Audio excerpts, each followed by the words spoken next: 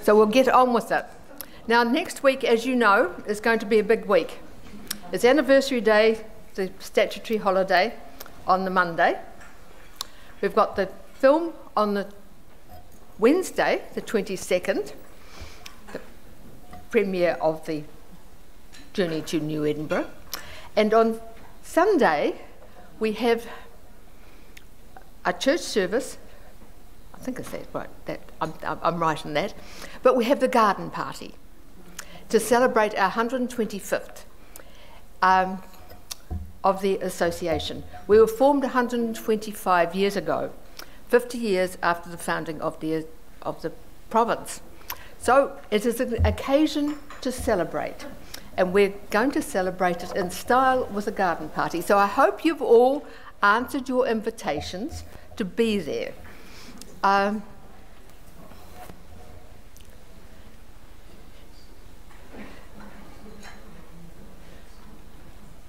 So,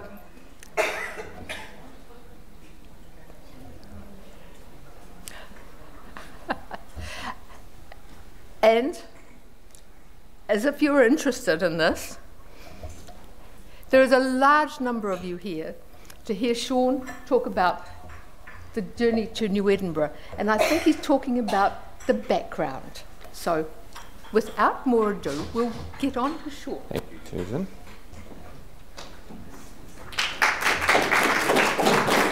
That's for her, is it? That's good. Hey, well, great to have you all here this morning, and it's also wonderful to be able to share a little bit of the behind-the-scenes stories of the Journey to New Edinburgh.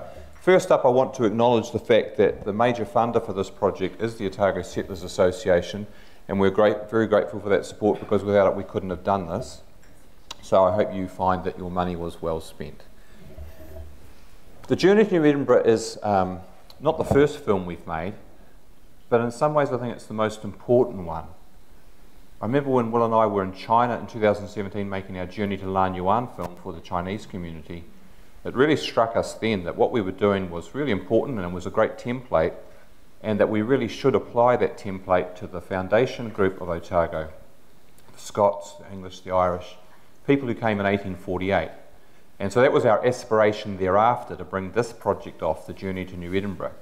And as you know, we were going to be doing this back in 2020. We were going to go to Britain then and film the overseas part of it, and we were expecting to release it on Anniversary Day 2021.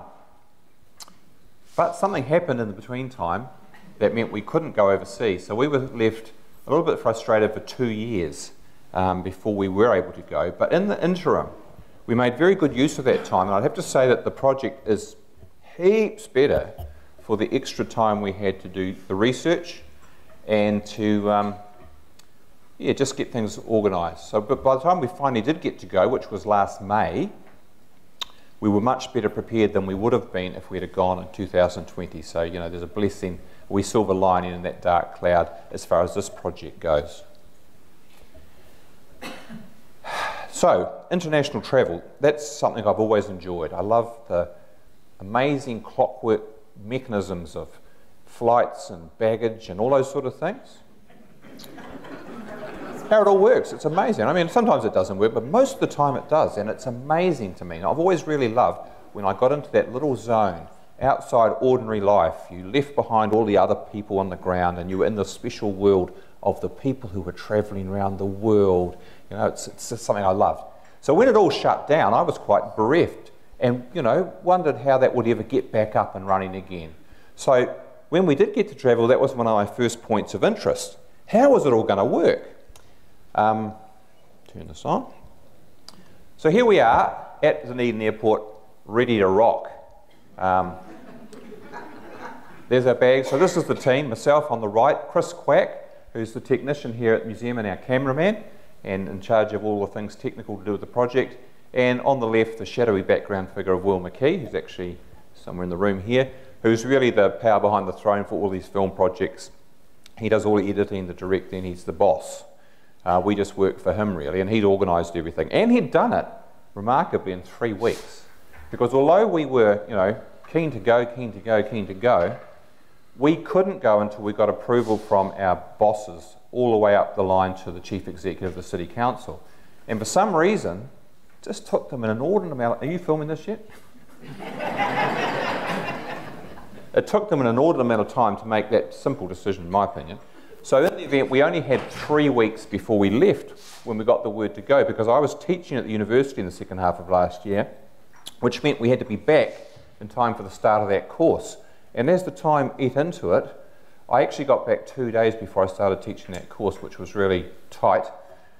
But it meant that Will had 3 weeks in which to put all the logistics on the ground in place in Britain, do all the final bookings and all that sort of thing. And he did an amazing job. He's really good at the logistics of it. So this is the beginning of our journey. And this is in Dubai. Now, I'm sure lots of you have been in Dubai. And although it's in the middle of the night, it's about 3 o'clock in the morning, you'll notice that there's not many people about. So this was just 2 weeks after a few weeks after, I don't know how long, but not very long after international travel opened up again, and it was still pretty low key. So that's worth looking at. This is when we arrived in Glasgow, and this is a really important component of our journey. This big beast, a Mercedes something or other, SUV, and we travelled 8,000 kilometres in that, and so it was pretty integral to our work. It was good, it was commodious, it handled all the roads. It was a bit wide for some of the little roads. Will drove 99% of the time. I drove a couple of times. I don't think Chris drove at all. But that's how we got about, and that's in Glasgow, parked up, ready to go.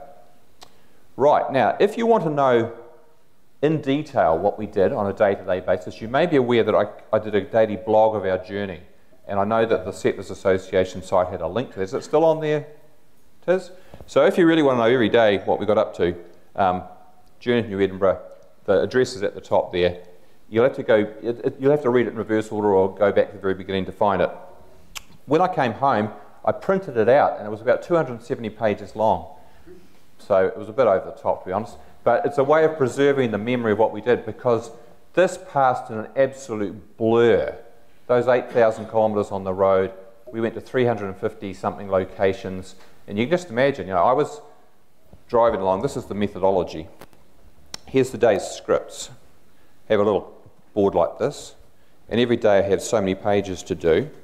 This particular day is 11 pages.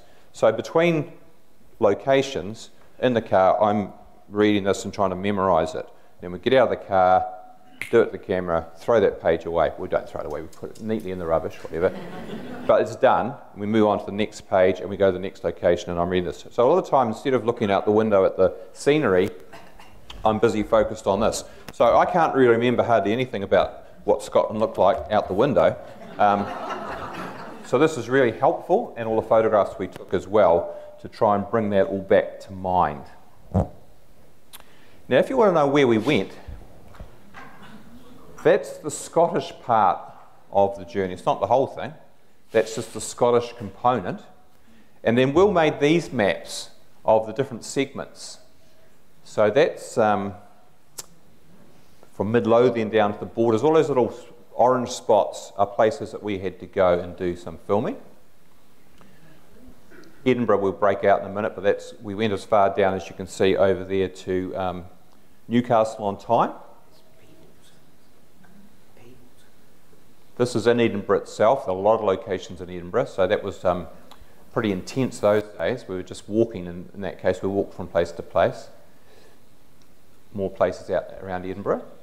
Took a few taxis to get some of the outside ones. And then, where's this? This is going a bit south. Oh no, it's up to Dundee and north. This is when we went as far up as Shetland. And this is the broader pattern when we went over to Ireland. And to get to those places, we drove through 22 counties in 3 days.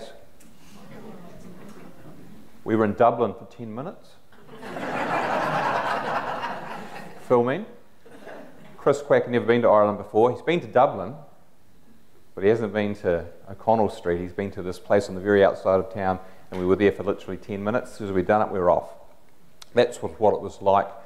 Remember, we went to John O'Groats. Well, we didn't quite get to John O'Groats. We went right past the turn-off to John O'Groats. I've lived in Cornwall in my earlier life, and had a lot to do with Land's End, and I thought it'd be really neat to, Land's End, John O'Groats, but I just had to wave at the sign as we went past. There's no mucking around on these journeys. Now that's a page of scripts. They're laminated up so we're safe from any weather. If it's raining, we can still stand out there in the rain and hold the script. And I knock those off one location at a time, or there might be more than one at a location. So that first page is just one location there, 2 bits to do in St Andrew's Square, and so it goes. So when we arrived in Glasgow, the very first thing we did was go and visit Sir Tom Devine. Now, I don't know if you know Sir Tom Devine, but he was actually the very first speaker to speak in this auditorium back in 2010. He christened it for us. He's the preeminent historian of Scottish migration. And having his support for our project and the support of other experts I'll talk about in a minute really does add a lot of heft to it. And not only was it, this is great to have him on camera speaking, but it was his works, these magnificent historical works by Sir Tom Devine that underpin what we're doing. We're not just, saying any old thing. It's rooted in the historiography, and we spend a lot of time working out the concepts and then tying that down to the nitty-gritty, which is our approach, to get to the detail, but all the time with the overarching historiography, the best academic work on the subject. So Tom embraced the project. Quite literally. That's in his home at Hamilton, and it's now have a little piece of Pounamu with the Journey to New Edinburgh logo on it as a memento of his association with us. He's a, is this being filmed? It is, isn't it? He's a very interesting character. I have to be careful now that it's been filmed because he might get to see it. Anyway, not the only expert. This is also Professor Marjorie Harper. Many of you may know her. She's been to Dunedin before and she's worked on family histories here, and she's keen on oral history in particular. That's at the University of Aberdeen. Very generous support from Marjorie, and great to have her input as well. Her books on the Scottish diaspora around the world are fantastic works, core texts in the course I was teaching in the second half of last year as well. So it was great to be working again with Marjorie, who I've met before. David Forsyth, I don't know if any of you remember him. He was the curator from the National Museum of Scotland who came here, it's over 20 years ago now, to develop the exhibition at the National Museum about the Otago settlement. Was called Altogether a Delightful Country. So he spent 6 weeks here at Toitū with us back then and has remained a great friend ever since. He was the one that was responsible for getting me to Scotland, when did I go there? 2012, to take part in a Scottish military diaspora project that he had involved. So he got me to Scotland. It was a great opportunity. He's just recently retired from the National Museum, and he's now working on his own account, taking tours around Edinburgh and Glasgow, I think. But he met up with us in his hometown, which is Kirkintilloch, which is pretty important to the Otago story. The cottage we have here is based on one that was built by immigrants on the Phillip Lang from Kirkintilloch. And he's a great guide because it's his family home. So great to have him there and have his input. And there he is at the top. Great to meet him again. And locally we had, I was going to say Sir Tom Brooking. He's Sir in our minds. Tom Brooking, Emeritus Professor of Otago University, of course, is foremost historian on Otago Scottish migration, and he's a great fan of our work and very happy to participate. So there he is in our studio being filmed. And on the right you've got Philip Temple, who's the biographer of the Wakefields. And the Wakefields come into our story very importantly because this is a Wakefield settlement. And although there's a lot of rubbish that's been spouted about the Wakefield in recent months in relation to the monument in Wellington, Philip Temple can tell you the real go on them. I mean, they weren't heroes by any accounts, but they are pivotal figures in our story. Without it, there wouldn't be an Otago. So worth remembering the Wakefields. And he gives a nuanced account of their role, set against the backdrop of First Church. So you'll see that in the film next Wednesday. And here we have Edward Allison, because it's really important for us to recognise that when the settlers arrived here, they weren't the first people here. They've been people here for 800 years.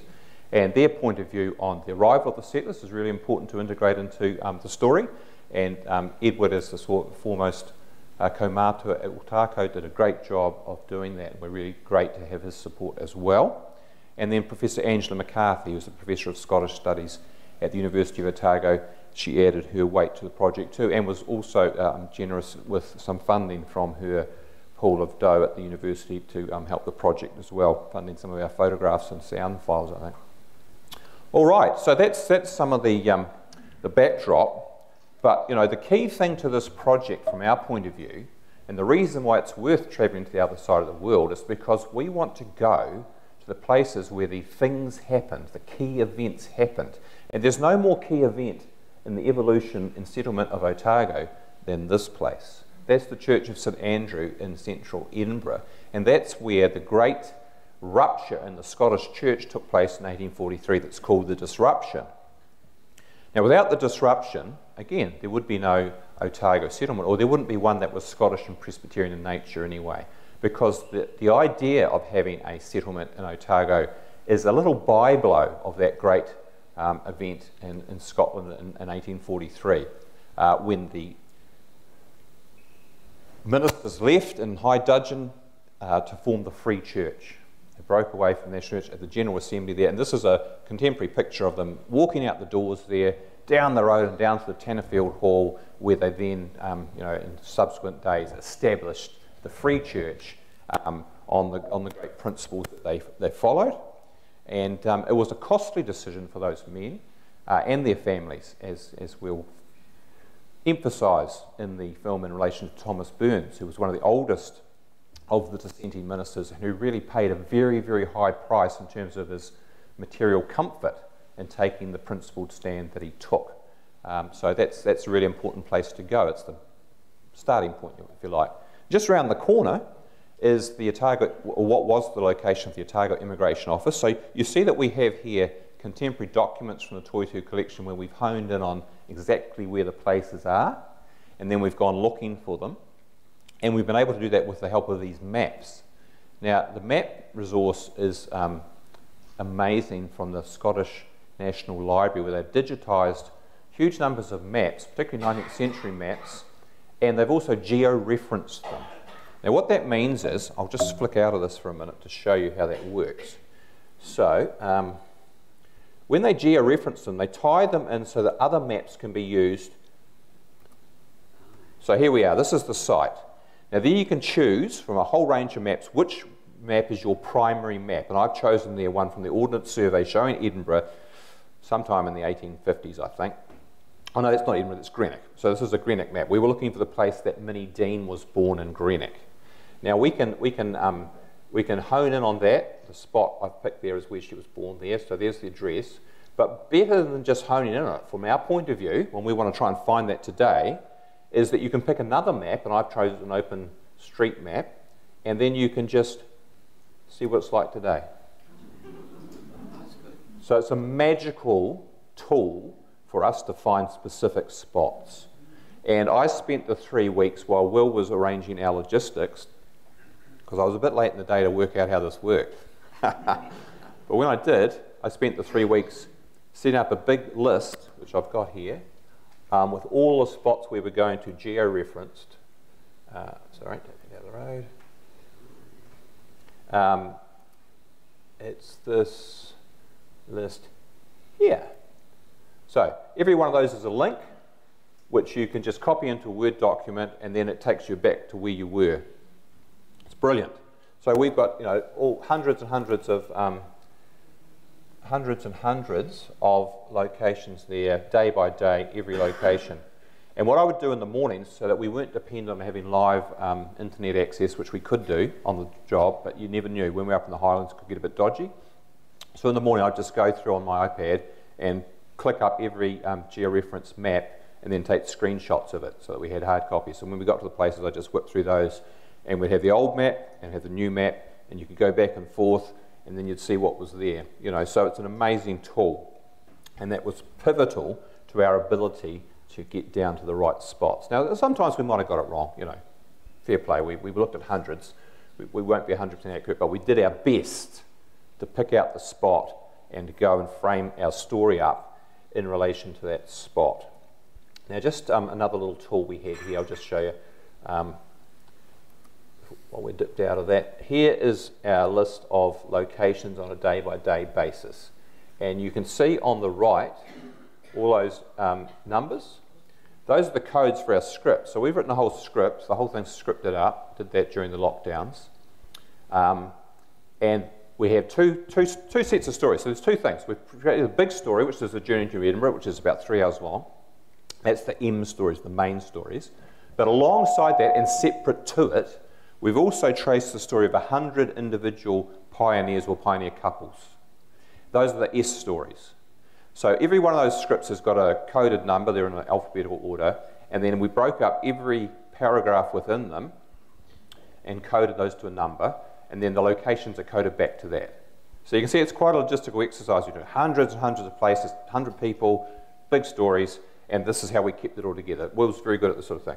So there you see that there's the location, the person that might be related to it, and then whether it's an S story, an M story, exactly the coded reference. So every day the script would be, we'd printed it out, it would have them in sequence as we were going. So whether it was an M story, an S story. So I might be, standing here talking about something from the M story and then stand here and do an S story and maybe be another S story here. So it was, I didn't have to keep track of it. It's just on the job, paragraph by paragraph. That's how we worked it. So that's I think that's a really impressive document, and it worked really well. We do that in the New Zealand side as well. You can see down the bottom, it's got local locations. So going to see Ray Beardsmore will be down there when we went out to West Torre or whatever. So it's all there. So that's a great tool. So I'll just share that with you. Now we go back to the pictures, which is over here. So that's where those maps come from. And that's what a key tool they were. Aren't they wonderful? I love old maps. I just love them. So then trying to find what that looked like, as I say, today. So we're pretty confident that that building is the same. Might not be, sometimes it's hard to tell. You'd go looking to see information about the buildings, and sometimes it was straightforward, sometimes not too sure. But that's the location anyway. That's where it was. And then round the corner, not far away, in South Hanover Street, which we can tell from this document here, which you won't be able to read, but it says 27 Hanover Street, Edinburgh. This was the Laotians office, the Otago office. That's where it was. It was John McGlashan's law office, in fact. It's up there. This is a photograph I took 2012 when I first went to Edinburgh. I went looking for this. But as you'll see, we filmed there. I'll come back to that. So that's a really important location. They're all within a block of each other, those three. In London now, the headquarters of the New Zealand Company in London was in the Broad Street buildings. It was called New Zealand House, and all of you will immediately think of that very ugly building in central London. That is New Zealand House now. It's not that New Zealand House, and we can't find any images of it. We looked pretty hard, can't find any images, and it took a long time to find it on the maps as well, but there it is there, Broad Street in, near the Liverpool Street Station. That's where it was, the big building, and that's where the New Zealand Company operated out of throughout the period of the Otago New Zealand Company settling in Otago. So we went to where that was, even though there's nothing to see there of a historic nature. That's where it actually happened. And trying to work out where Captain Cargill was pretty tricky. But then we found this letter addressed to him from the right period in our collection, Walbrook Street. So we went there as well. Again, that's all completely modernised now, but we stood on that spot where he had being based in the critical periods when he was holding the torch alight for Otago, and he alone kept it going, through that the really dark period of the mid-1840s when it really looked like it wasn't going to happen. Stubborn old Captain Cargill kept it going. Without him, it wouldn't have happened. So, Mount Cargill, he's out, it's worthy of the places to name it, worthy of the monument. Without him, this wouldn't be. So, good on him. So, we went to that place as well. Now this is a really important place too, because as I say, the Otago scheme, although it was proposed in 1843, there were so many times when it crashed and burned and it just wasn't going to happen. So you get to August 1847, this is 4 years later, and they had nothing to show for it. They didn't have anyone ready to go. And then all of a sudden, rebranding, relaunch, and this is where it happened at the Trades Hall in Glasgow, and that's the building. Beautiful building. We actually were hoping we could get inside. I had a contact that was going to get us inside, but it didn't work out in the day. But the outside's really impressive. So this is where the relaunch happened in August 1847, which kicked things off so that only a few months later they actually went. People actually went to Otago and it actually started. Really critical place. So it's good to go there. And this is where they left from. This is the Custom House Quay in Greenock, and it looks very much the same today as it would have then. That building was there then. So here we are, looking out over the Clyde, and that's where the Philip Lang departed from. So a very important place. And later in the 1850s, a lot of other ships left from here as well. Most of the New Zealand Company ships, however, left from London, from Gravesend, so we went there as well. Only a couple of the Otago Association ones, the Multan and the Philip Lang. But later on, yes, the ships started to go from there, the Paddy Henderson Company starting up, and we went to their quay at Broomielaw in the middle of the city, and so on and so forth. So going to the accurate spots, the key part of our kaupapa, I suppose you could say. That's the way we rock. We want to find the real spots, talk about the real people, how it actually happened, when it happened, tell the story, get the narrative right, and then interpret things as you like. But you've got to get those details right.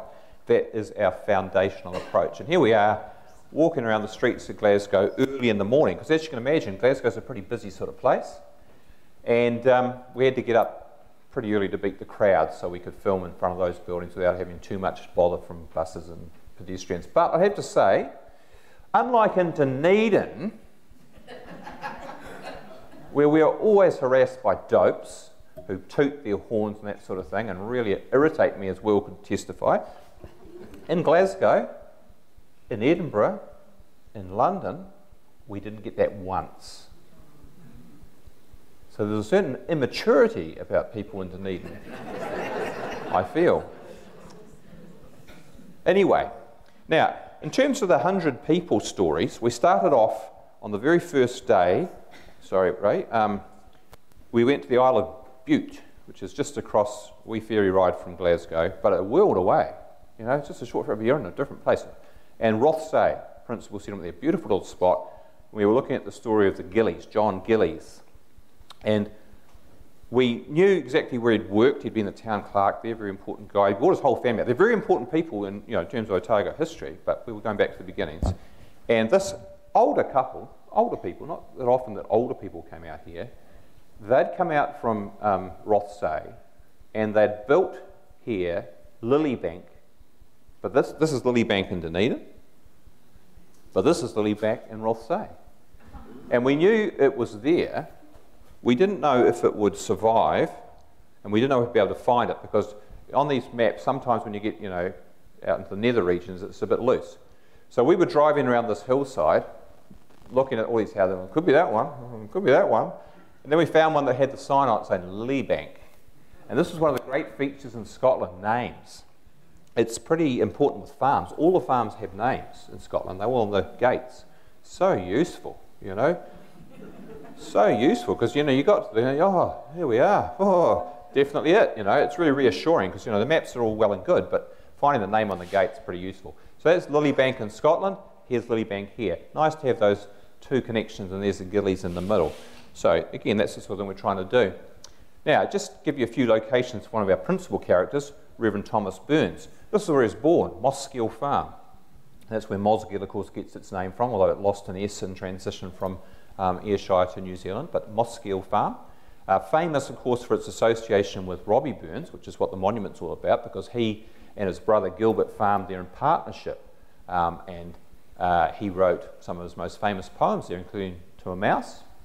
So, pretty venerated spot. And everything to do with Robbie Burns is plaqued up or monumented up in Scotland, so that's pretty useful. But we weren't looking for Robbie on this occasion, we were looking for Thomas, and that's where he was born. So that was good.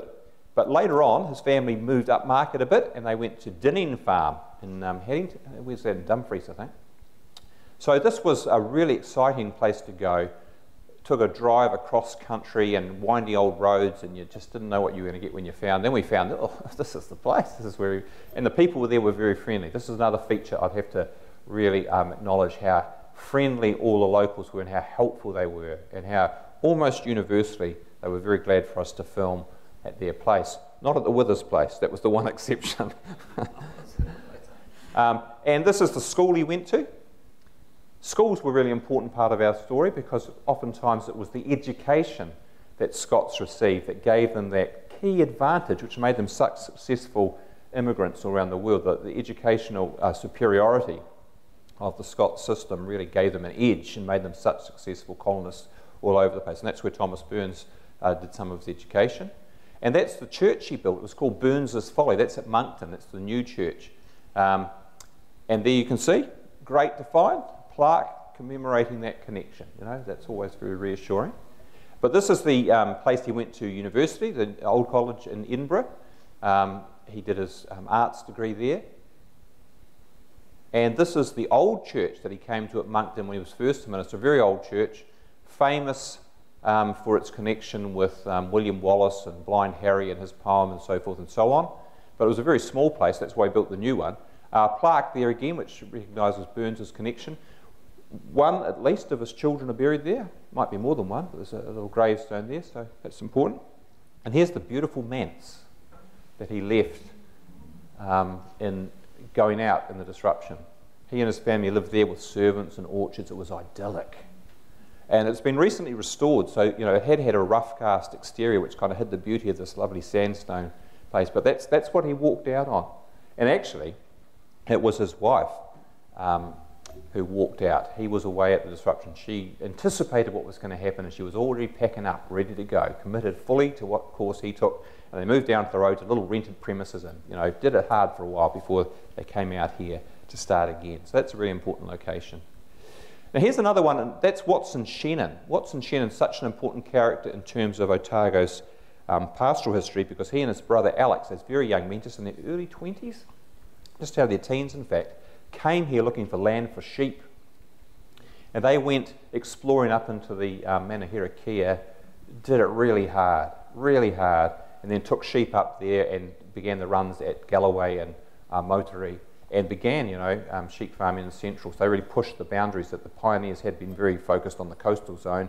They pushed inland. So critical figures. But they came from a very successful farming family back in Scotland. But there were I think there were 8 boys. I might get the details wrong. There's a lot of boys and a lot of kids in this family, girls and boys. And although their family had a number of farms around the area, they couldn't all be fitted onto it. So they had to go out to find a spot for themselves to prosper. And in the end, Watson came here, Alex came here, and then another 5, I think, came out here, and all did pretty well out here. But where did they come from? Well, we've had great help from the Shannon families, particularly a biographer working in a descendant, Jane Shannon in Australia. She's a great help to us. So she put us onto this particular farm, Laidloch, and put us in contact with the farmer. But all your plans can go to hell sometimes, because we were driving down the road, plotting it out, and all of a sudden we hit roadworks. We couldn't get through. We had to go this big loop, and it threw us out of whack. So we missed the sign as we drove down the road, and Will was wanting to be quick about it. So we parked up against this boring field, which was somewhere near, and we were going to do it there. But then this farmer came walking along the road. We said, "Oh, ask him." He said, "Oh yeah, a kilometre up there. You just gone past it." Oh, so we drove up the road, and here it was, Laidloch. Brilliant. And here he was, waiting for us, and that's what he said. "Oh, we're just supposed to come here 2 years ago." But anyway, we got there, and it was bloody good. Laidloch. And that's the other thing, pronouncing the names. Always tricky. Some of those Scottish names, they might look one way, but they pronounce another way. So I was checked if I could with the locals. So instead of saying Laid, whatever I would have said, Laidloch, that's how you say it, so good to know. Now this is where Alex lies. So Watson came out with his brother, Alex, who was older than him. Alex then went back. He sourced top merino stud from Europe, sent them out, which really boosted Otago's sheep breeding profile of merino sheep. But he went to university and died of typhoid just a couple of years later. So he never made the success, but that's his grave in the local cemetery. So it was really good to go to that, acknowledge that pioneer of Dunedin back home with his people.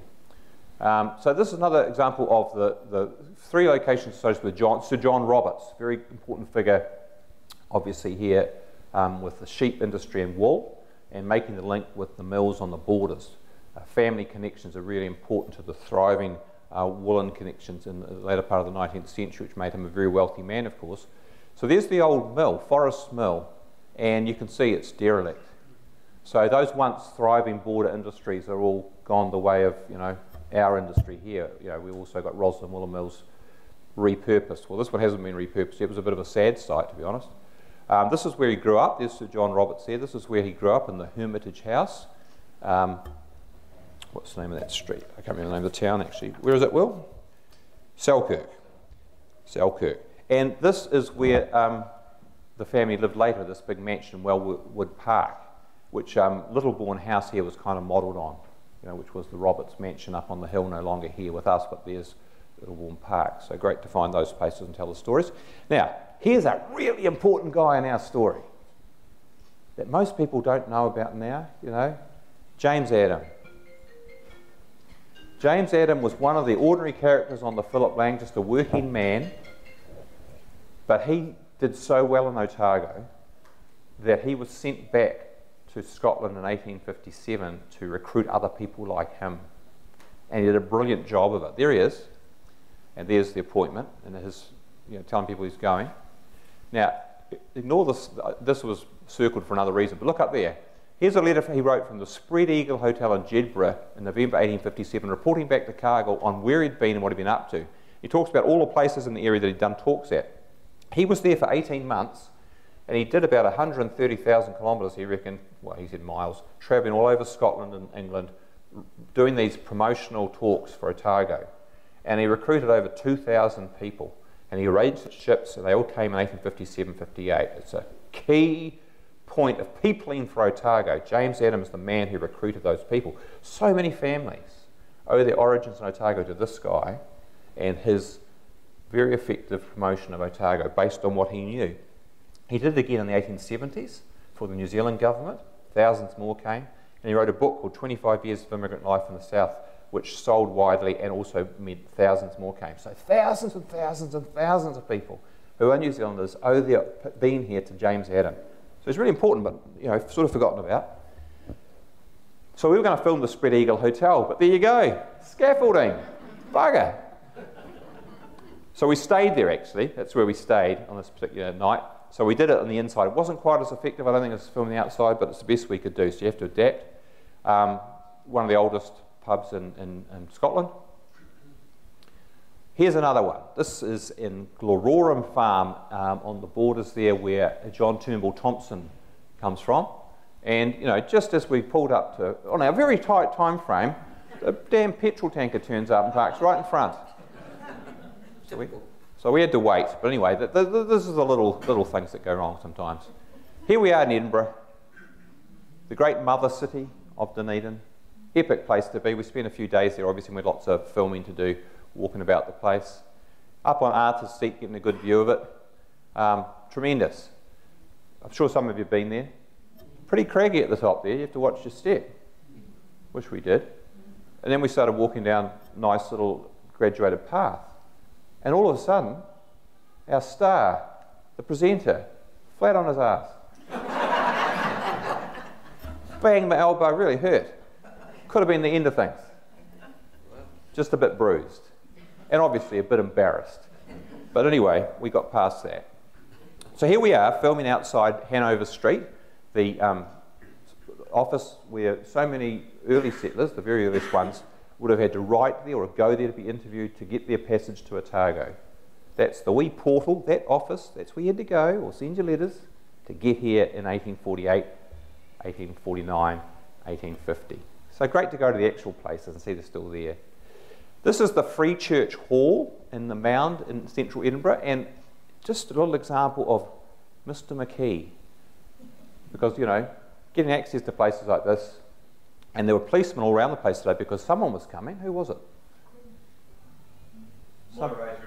Moderator of Presbyterian Church. So it was, we were right on the wrong time for that, but they were very friendly, and good negotiations, shaking the hand, very friendly, very helpful, and on we went. And this is what we were looking for there. This picture here shows that great event in 1848, the disruption, the sign of the deed of demission, established the Free Church. And there's hundreds of people here. It's an epic picture.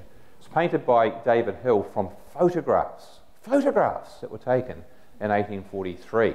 Some of the earliest photographs of the guys who were signed it. And he spent the next 20 years painting this big painting based on those photographs. So there's 450 ministers or something he paints from that. And where's Thomas Burns? I spent ages once looking for him. Where is he? Where is he? Where is he? Couldn't find him. And then we discovered we had this print in our collection where he's identified by this very helpful little annotation. So there's Wally, right there.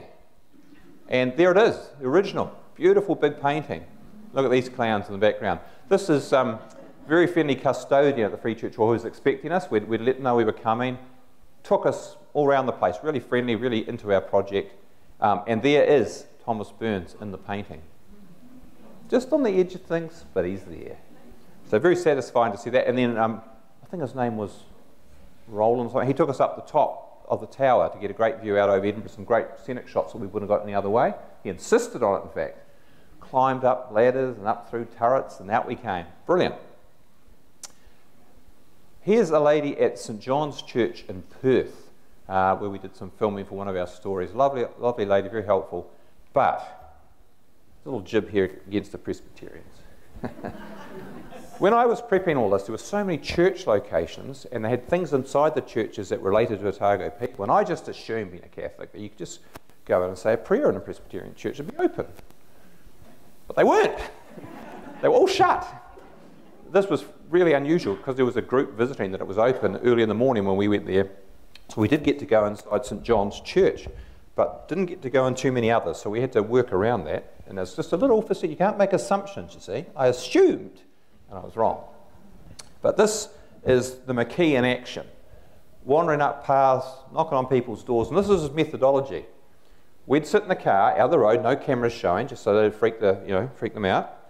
He'd go in there wearing his shorts and his jandals and looking very his cap, and out he'd go with his hand outstretched, and he'd go, "Hi, William Key from New Zealand." And that was the trick, New Zealand. They didn't hear about the William McKee. Who the hell's William McKee? New Zealand. It opened the door every time a coconut. And they were so friendly and welcoming, and almost always had a New Zealand connection themselves. It's quite recent. So, the welcome was there. There's a great sense of it. Here's another one, Glororum Farm. Yep, you can film. Sure, whatever you like. Here we are. Yep, no problem. There you go. Oh, yep, no worries. Well, actually, in this one, he struck a bit of a hitch.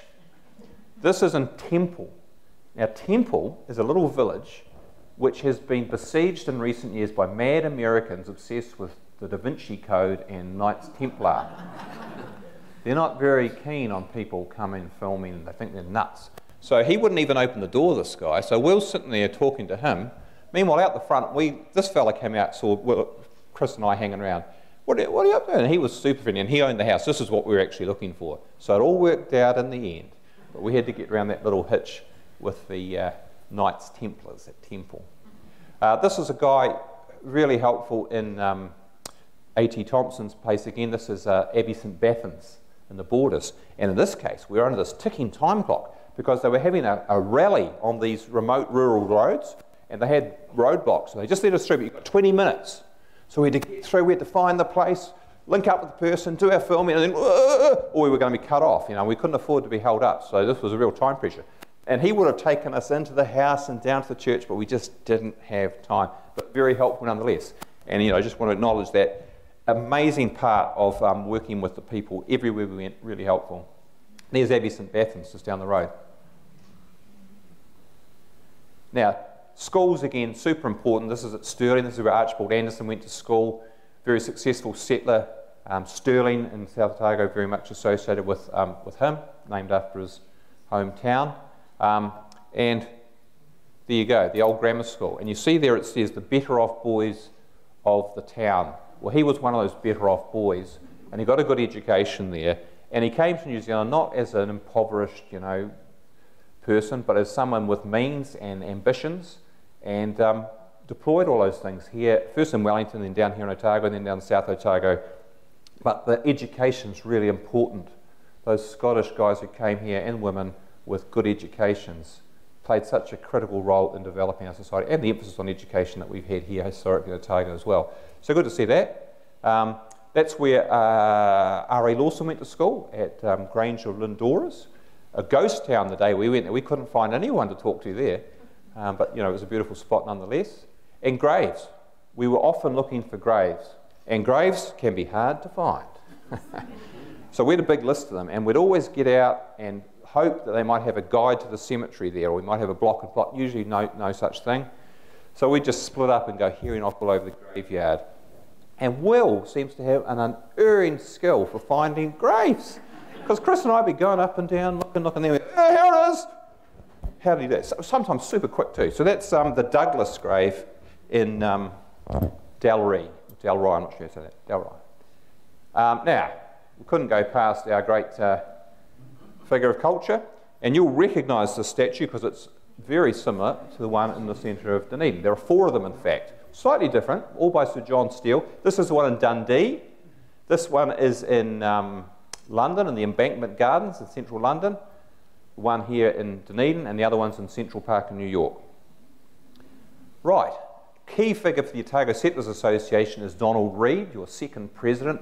Key guy in the establishment of this organisation. Well, this is where he came from. His farm he grew up on just over here, Pitt, Newcastle. Quite hard to find up on the hills, despite our maps, because for all the maps, it was a little web of tiny little roads that weren't on the map that we had to wend our way around. And we were looking for the farm, which we couldn't get to, but we were also looking, this is the 3 places. This is where his farm was. This is where he walked down the hill, through this estate, and then up over here to where he went to school. And we went looking for all those places. And we got to about here, asking the farm, oh, no idea, but right above it was the school. There it is there, Daniel Stewart's school. Very satisfying when you find a place like that, which is so important to your story and it's really quite hard to find. Now, going back to James Adam, and time's quite up. Do you want me to keep going, or do you just want me to cut it all off? Keep going, all right?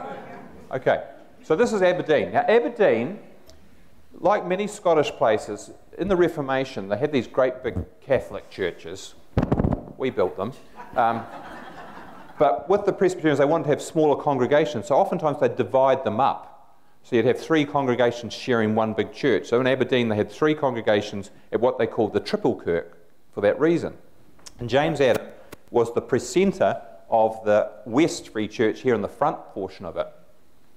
So, there it is today. Only a little stump of it remains, and it's the West Church frontage stump. The rest has all been bowled over and big modern buildings put there. But there was that, so that was really cool. And this is Belmont Street. Now, the great thing about James Adam is while for most people, we can only speculate as to why they chose to come specifically to Otago.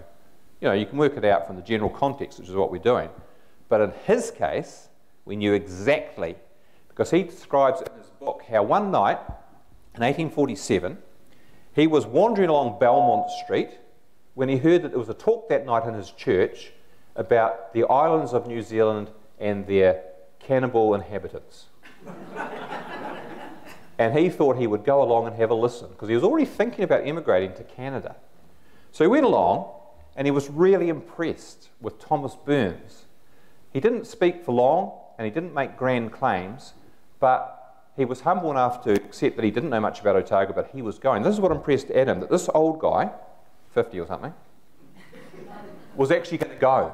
He was going to put his money where his mouth was and go to Otago. And he thought, yeah, I could go. So he went out afterwards to talk to him, and Burns was thrilled that this young guy who was newly married, had a baby, he was a skilled carpenter and contractor, boat builder, and he was a devout free church man who was the precentor, the man who led the singing in this congregation. Brilliant. So he says to him, well, you know, if you come, you could be my precentor in Dunedin, and you can have free passages for your family, so long as you stay for 5 years. So Adam said, righty-ho, that'll do me. Then he went home and told his wife. As you'll hear in the film, she wasn't best pleased. She didn't want to go. This is pretty typical of Scots women in this period as well. A lot of them were quite reluctant immigrants.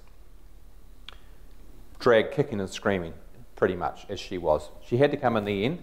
But that's an interesting story, to get at that point that, you know, sometimes you had to immigrate not because you wanted to, because you were part of a family unit. So anyway, that's the Adam story. So really important to tell those stories in Aberdeen. Aberdeen is a very important source place for lots of people to come to Otago, and James Adam, of course, ended up out on the Tokomarero plain there at Bon Accord. He came from the Bon Accord district of Aberdeen, and Bon Accord is the motto of Aberdeen, so his farm being called Bon Accord is quite important. Anyway, Then we headed north, way north, up to Shetland. That's our little cabin on the ferry. We're overnight sailing, 12 hours on the ship up to Shetland. And fortunately for us, every single ferry ride we had, flat as a pan. No, we didn't get a wave. It's brilliant. You know, we expected to have quite rough sailings. We didn't get any rough sailings, so it was great. Got to Shetland, and this is what we did in our first day on Shetland. We went everywhere. This is the way we rock. Bleak landscape. Bleak. Bleak. Cold. But down in Lerwick, where we were looking to focus for the Sir Robert Stout story, lovely little beach there in the middle of town. It's quite beautiful, isn't it? And this is actually where Stout's family comes from, Stout's Court, which Tom Brookings always found very amusing, the Stout's Court, named after the family because he became the Chief Justice as well as Premier of New Zealand and so on and so forth. This is Lerwick at midnight from my hotel window. You can see how light it is? It was just as light at 3 a.m. I got up to take another photo then.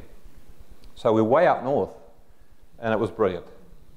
Then we headed into the Highlands, and you know, you'd think this was Otago, wouldn't you? I didn't tell you that was Highlands, but we're on our way up to the Highlands. This is Halkirk, the Ross Institute at Halkirk. Sir John Ross and Glendinning, a man who didn't forget where he came from, and from his great wealth, created this institute for the people of his hometown. And it's still used today, so that's quite nice to have that memorial of someone from Otago and the wealth that they generated being poured back into their home place. The Immigrants Memorial at Helmsdale, brilliant statue, commemorates all those Highlanders who were cleared off their land. So the clearances don't have a direct impact on Otago because there's no sort of clearance and come to Otago, but they do have an indirect impact. Lots of people who were cleared and then went down to the lowlands subsequently come out here, even if it's the next generation or the next generation after that. So this is a shadow, if you like, in the background of the Otago story, if not a direct driver of people to come here. So it was important that we cover this. So we did a few Highland stories, obviously. This is Strathbrora, beautiful place, but looks magnificently empty, doesn't it? Once upon a time, there were thousands and thousands of people who lived up there, and they had done for generations after generations, 40 generations of people lived up there, until the 19th century when they were cleared out by the Duke and Duchess of Sutherland, or they weren't the Duke and Duchess in counties of Sutherland, to improve things and modernise things. And, you know, that's true, they did modernise things and they had some innovative schemes. But, you know, the human cost of that was pretty high, as modernisation always involves. You know, you think of anything, you know, Rogernomics, you know, there's always sort of a similar sort of thing to that, I suppose, you know, there's cost to people. So we were looking at it. So this is, again, these empty strath areas where so many people had come from, and there are direct Otago connections with this area. And of course, James Hunter's magnificent book on the Sutherland clearances was our source point there. And the big disappointment for us is that James Hunter, who had been willing to meet us back in 2020, wasn't able to meet us when we got there this time. He's my favourite Scottish historian. Recommend any of his works, brilliant reading. Anyway, we followed his guidance to go up Strathbrora. And then we went up to the Manny. Now, this is a great story to think about in terms of monuments, statues, you know, bastard statues, you might say. This is the most hated monument in Britain. The statue of the Duke of Sutherland at Golspie. Look how big it is. See, this is us at the bottom of it there. So it's, you know, way up there. Now, the locals, when all this Me Too stuff and pull down statues thing was current a couple of years ago, a lot of people said, oh, pull it down, blow it up. The locals said, no way. That statue poses the question, what's he up there for? What's he about? And then you can tell the story. So at the time, obviously venerated by the establishment, but, you know, hated by thousands. So, you know, that's the point of having statues to people who played a part that we would now see as nefarious in history. It's a reminder of that. It's a reference point. It's a place of interpretation. You knock it over, well, what do you got? You've forgotten all about it. Well, it's worth remembering. The bad as well as the good. The baddies as well as the goodies. You know, monuments don't mean you're a goodie, they just mean you're memorable. So we walked up the mountain to the Manny. And yes, I did urinate on it. But that was just a little gesture, you know. But anyway, there's his house, Dunrobin. Isn't that a good name? When they'd done Robin, they came down and parked up in the house. So Will and Chris didn't want to go inside, but I went back at the end of the day because I really wanted to think about these people because, you know, they were operating by their best lights, and in their own terms, they were doing great work. There they are, the Duchess and the Duke. These are the ones that were responsible for the clearances. highly regarded in the society of their day, venerated. Here's another Highland story. This is the church at, let me just forget the name sometimes there. We're getting through it, folks, not too far to go. Croik. This is the Croik churchyard in Rothschild. Now, this is famous for an incident during a later clearance when the people of Glen Kelvie, who'd been cleared off their lands, took shelter in the churchyard at night. They slept among the graves in desperation. And while they were there, they scratched messages, pathetic messages, you'd say, into the windows of the church. Here you go, you can see them there, message from 1843. So that's a sad, sad thing, and the reason it became famous was because the Times reporter from London was there and witnessed it and publicised it, and it brought a lot of attention on the Highland clearances, at the time the late clearances, so there was some social change generated as a result of it. But from our point of view, what's important about this isn't that so much as this. That guy there, John Mackenzie, he was a small boy in the neighbouring valley, and at dawn his father took him by horseback over to see these people in the churchyard, and that seared itself into his memory. I think he was 9. He never forgot the misery of those people camping among the graves in the Croik churchyard. And when he came to New Zealand and became a moderately successful farmer up in Palmerston, that area, he quickly got into politics. He had to learn to speak English. He was a Highland Gaelic speaker. But then he became a pretty successful politician and became the Minister of Lands in the Liberal government, who was responsible for breaking up the great estates, driven by this memory of the people being cleared off the land, and determined that New Zealand should become a country for small farmers and not for big oligarchs. So he achieved that. Although, to be fair, his biographer Tom Brooking points out that at the cost of, not in Otago, but in the North Island, lots of Maori land. He didn't seem to see Maori as worthwhile participants in this venture. So under his aegis, a lot of Maori land was taken and then broken up to be farms for Pākehā colonists, I suppose. So, goody, baddie, bit of both. There's a memorial to him as well. And should we pull it down because of that? No, we shouldn't. We should use it as a point of reference for the whole story, good and bad. Anyway, that's his home farm, Baldoon Farm. And we went there and we were welcomed in by these fellas who were well aware of his story, got connections to the farms, and just great to see. There's Will in the middle, 3 farmers together. What a sight, eh? Warms the cockles of your heart. Now, another ruin from the Glengarrys, and again, this is a Highland clearance story. The Glengarry MacDonalds were premier among the clearers, but also their chieftain was premier among the posy ponces, who like to dress up in Highland garb and have a retinue and play the part of the big chieftain, all the time pushing his people off the land to get sheep in there to get more money to fund this extravagant lifestyle he was living. Well, that's the ruins of the ancient seat of the Glengarry MacDonalds. And in that area, there are no descendants of the MacDonalds anymore. No one lives there who's descended from these ancient people. Mostly they live in Canada, in Glengarry County in Ontario, where they were cleared and left to. But here in Dunedin, we have a connection, because this was the 15th chief who did all that clearing. The 17th chief, his grandson, came out to New Zealand and became a sheep farmer in North Canterbury. But in 1862 he was in Dunedin and he died from some illness in a Dunedin hotel on his own. He's buried in the Southern Cemetery. So this is the ancestral memorial to the Glengarry chieftains, which was quite hard to find, I would say, even with our maps. And there it is there. That's where the ancient burial place of the Glengarry chieftains is.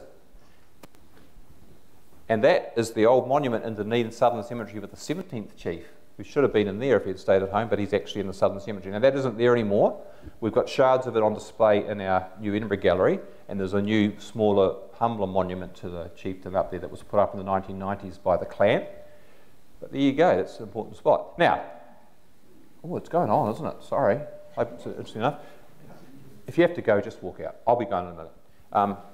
This is the hardest place we had to find. This is the burial ground at Ben Curlin. It's associated with the McColls, James K. Baxter's ancestors, who were pioneer settlers on Saddle Hill. and he attributed their Highland heritage as a very important part of his poetic vision. So we wanted to go there because there were McColl graves in that cemetery connected with his grandfather, great-grandfather, who came out here as an elderly man. We wanted to find that spot. So here's our map. Here's the modern map. It's not very precise. Somewhere up on that hill amongst the trees, right? Here's our reference photograph. That's what we expected to be looking for, the fence and the headstones. Well, the best we could do was we parked up the truck, we climbed the fence, we started walking up this muddy, thickly forested hill looking for this. An hour and a half later, we were scattered all over the mountainside and we were about to give up when Chris Quack, he's gone now, found it. But look what he had to find in it. That's what he found. My God, that was a success. You know, we were so jubilant when we found that because we thought we were going to be foiled. You know, we don't often get foiled, but we thought we were going to get foiled this time. So when we found it, we were just jubilant. And we filmed our piece, and that's the view out over the loch. You can see how overgrown it all was. But we got our man. Now, some of the hazards. There's Will filming with the drone. And up in the Highlands, midges, quite vicious. So you take precautions, you know, say to yourself. This particular occasion, one night he went out and he was trying to plug a cable into this camera and he didn't realise that Chris had swapped something over so that one didn't fit. And he wouldn't give up on it, so he exposed his head.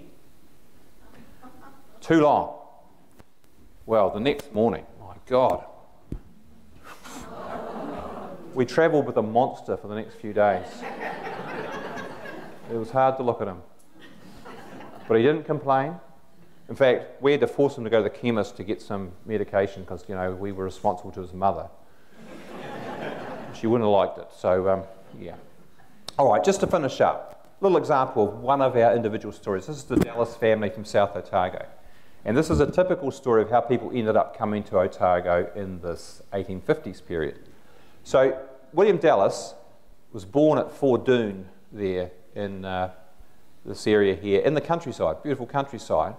But like so many people in that period, there was less and less work for people as agricultural labourers in the countryside. So many of them had to go and find new work elsewhere.